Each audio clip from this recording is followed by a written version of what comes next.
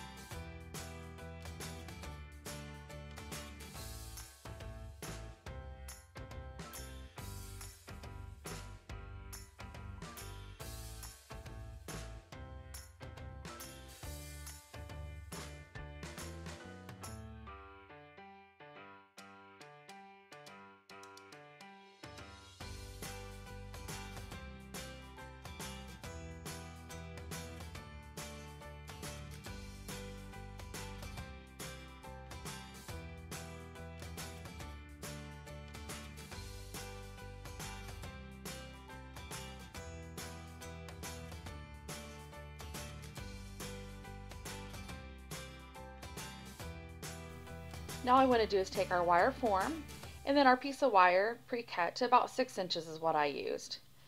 Next we'll need our burlap. Go ahead and just cut everything off and get it ready to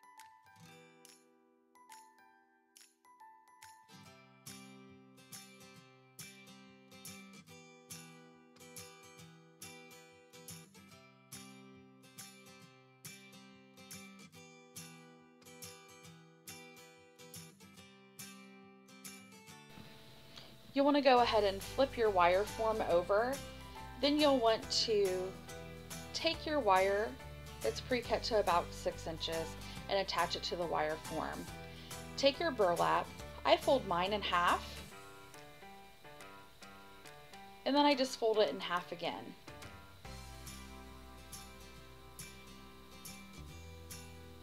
Then poke it through the wire. Since the burlap's pretty thin, it's really easy to do. Once I poke it through the wire, I just begin to twist. You may want to twist yours more or less depending on where your wreath is going to be. If it's going to be outside in the elements, I would make sure that you secure it very well. Mine's just going to go on my front door, and we have an outside door that protects our front door, so it's not going to be against the elements at all.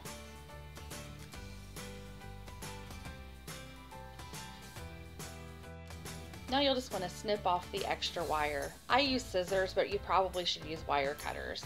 But my wire was pretty thin, so I could just use my scissors. But just keep in mind, if you use scissors, it's going to dull them a lot faster. Now this takes some getting used to. The first couple times, it's just getting it to the place that you like it. You're going to poke your burlap through the first section.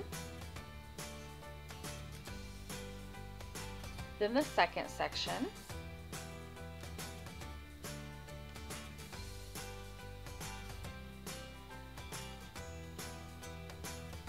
and then through the third section. The first couple times you do this, it just takes some getting used to working with the burlap. Once you do this and you get it to the fullness you like, you're going to want to squeeze it, bunch it together, and then just reform it if you don't like it.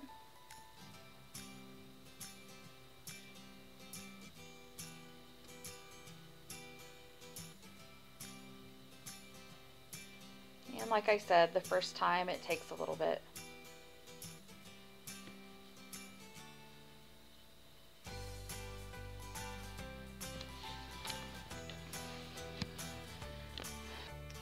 After you get it the way you like it, just turn that form back over, twist your burlap,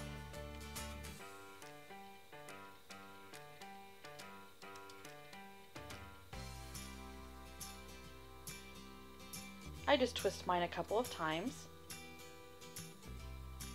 Then you're going to want to repeat the process. You're going to want to start sticking it back through the holes.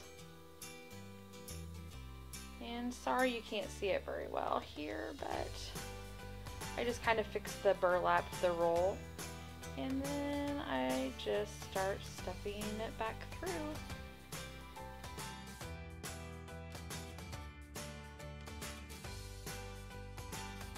And once you get it done again, you're just going to want to twist it and then start shoving it back through the little sections again. You can either do it 2 or 3 times through each little section, depending on how much you want the fullness to be. I think I did mine 2 to 3 times on each one.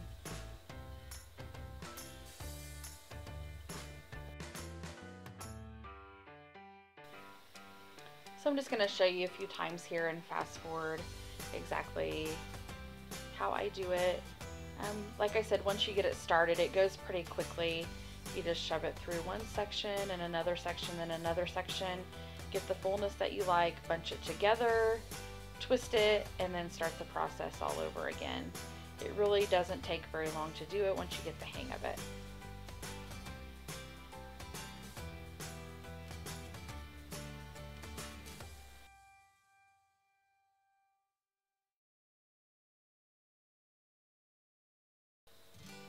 As you can see here, I'm almost to the end of the wreath, and I've used 1 roll of burlap, and I'm almost out.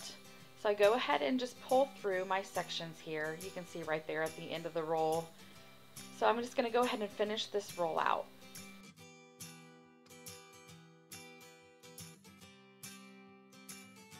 So I had to go ahead and start with the second roll. No big deal, I didn't use very much of it. And I needed another piece of wire so I could secure the piece that I just finished and the piece that I was going to start. And what I did was I just used 1 piece of wire to kind of secure all of it.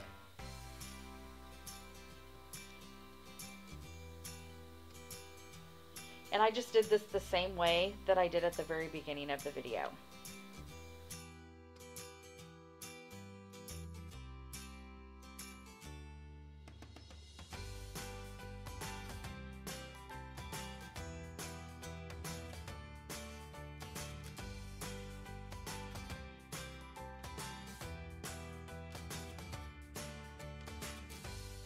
Once I got everything secure, I just fed that through, like I do, through the 3 sections, and really I just had to do this one time through. I know it was just 1 little section, but I do like my wreath to look full. I probably could have done without it and made a big bow there, but I really wasn't going for that look, so I went ahead and used that little bit of burlap. And I just filled it out.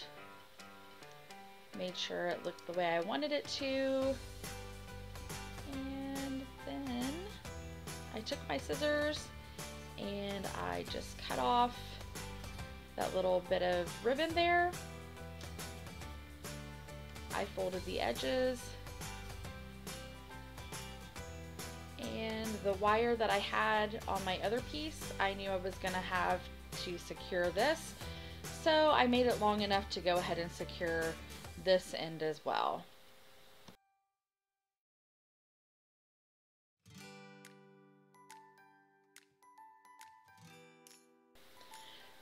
Once you're done securing, just make sure that you go ahead and flip that over and start fluffing it just as I did here.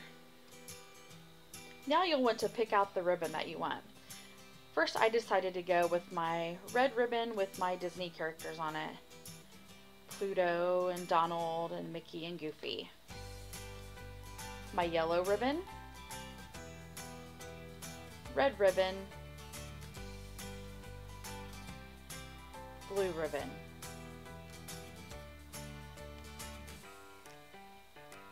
I'm also going to use a polka dotted ribbon and a black and white chevron print. I did cut this particular ribbon at an angle. I measured them out to be about 6 to 8 inches long. Each piece of ribbon varied in size. You can cut however many pieces of ribbon you like. It really just depends on the look you're going for.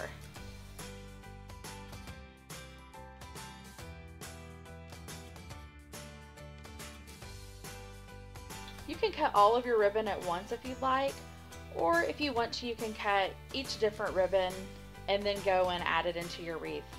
I just wanted to go ahead and add in my main ribbon, and then I went back and cut my other ribbon. And what I did was I added this ribbon, my main ribbon, into the very middle wire of my wire form wreath. What I did was I just tied one single knot. Like I said, mine isn't going to be in the elements, so I'm not going to have to worry about wind and rain. If yours is going to be outside, you may want to use outdoor ribbon, and you may want to secure it just a little bit better.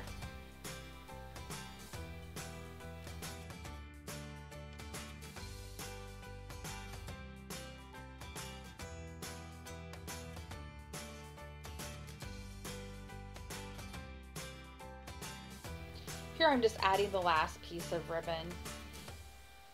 You can space it out as far as you want. I wanted quite a bit of this little cute Disney ribbon in my burlap wreath because it is all about Disney, so I did want the Disney characters on there.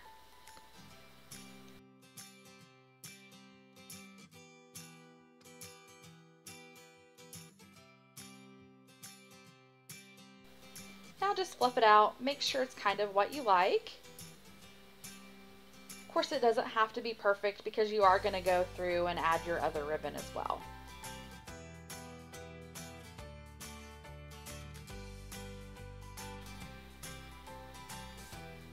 Here I just went ahead and cut my yellow, red, and blue ribbon. I cut them about 5 to 6 inches in length, and I did cut these at an angle as well. Once I had all my ribbon cut, I then just took my wreath and I just alternated blue, yellow, red, right in the middle between the Disney ribbon.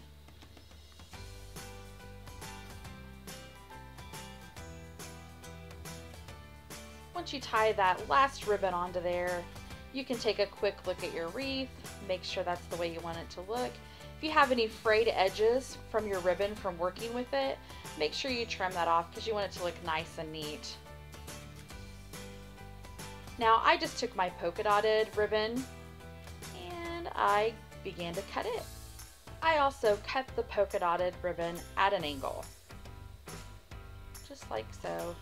I cut several pieces. As you can see there, I bought my ribbon at Walmart and it had a few defects, so I had to cut some ribbon out, cut the defects off, and try again. Sometimes that just happens with ribbon when you buy it. When it has a print on it, the ink gets smeared.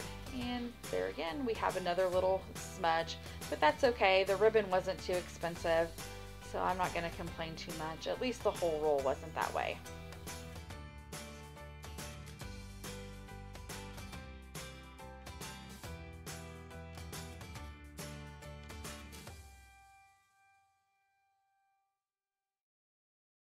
So with the polka dotted ribbon, I just decided to tie it around the outside edge of the wire form wreath. Again, I just tied it with one knot.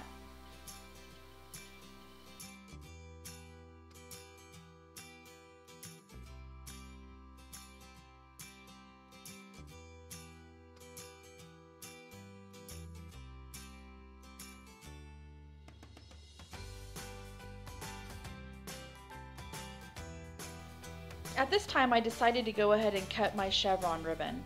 I'm going to alternate the polka dotted and the chevron ribbon on the outside of my wreath.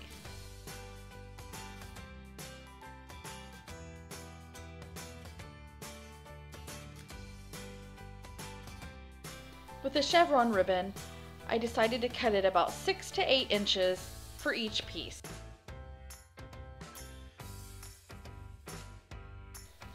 With the chevron ribbon, I decided to cut it in the middle to give it a little bit of a different look, just to kind of vary it. So I decided to alter my polka dotted and my chevron print ribbon. You can space them out as far as you like or as close together as you like. You can always go back and add more ribbon. It's easy to slide the ribbon back and forth along the wire wreath.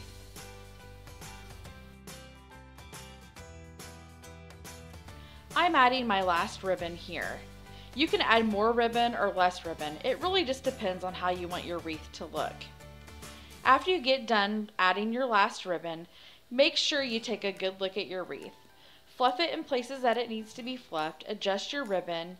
You can also trim off the edges of your ribbon where it seems to be frayed a little bit. After you do this, you'll want to set your wreath aside.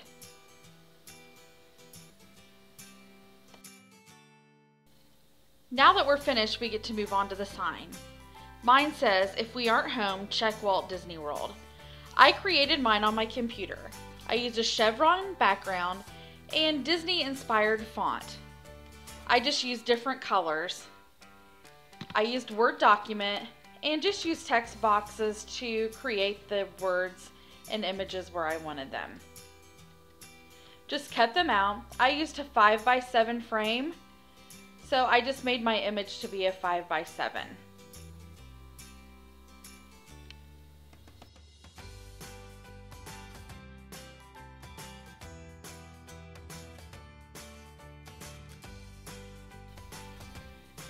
I'm not really sure what happened here. It looks like my camera decided to switch views, so just bear with me. I'm really sorry. I know it makes the view a little different, but we're almost done. What I did here was I just took that floral wire, 2 pieces about 18 inches long, and there's little prongs on both sides of my picture frame, and I just secured them tightly onto each side.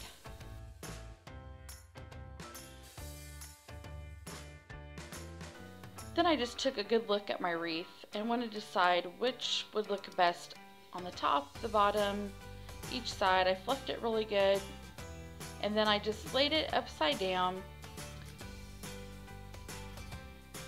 took my picture frame and secured the 2 floral wires that I had put onto the back of the frame to the wire wreath form.